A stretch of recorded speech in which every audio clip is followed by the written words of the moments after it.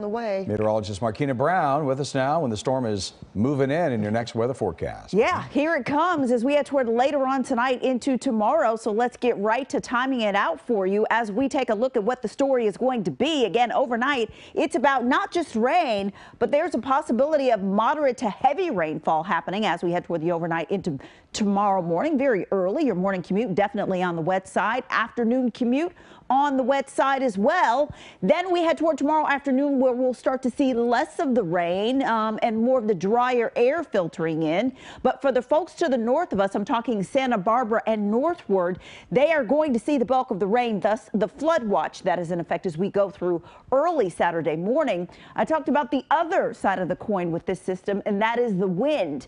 We have wind advisories that are in effect here, as you can see, for parts of the Antelope Valley. It includes Barstow all the way down south of there, then over to just south of Lancaster. Okay, so wind advisories are in effect because they are going to get pretty gusty for some of those Antelope Valley areas. How gusty?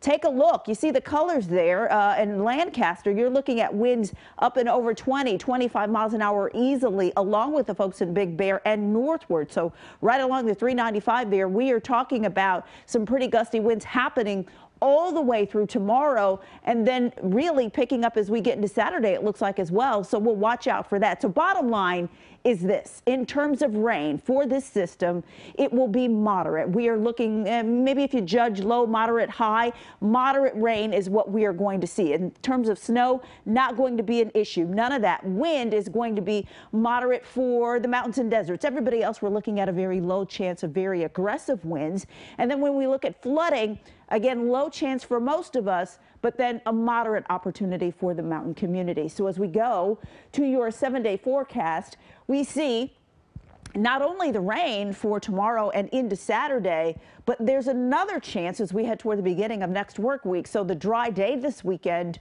will be Sunday. If you want to get out, run errands, that's your day. Even on Monday, beautiful. We're increasing the clouds ahead of the next system, but temperatures shoot up into the low 70s there.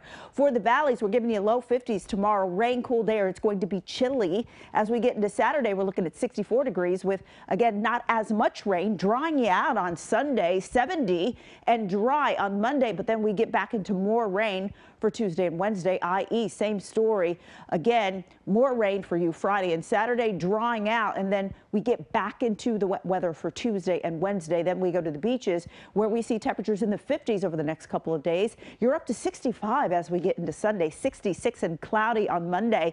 Then we get into Tuesday's forecast and we include rain, low 60s, even cooler yet as we get into Wednesday. So that's a look at what we're doing. We are still dodging the rain here as we head toward the next few days, but luckily the system that comes in tomorrow won't be as wet for us here in SoCal.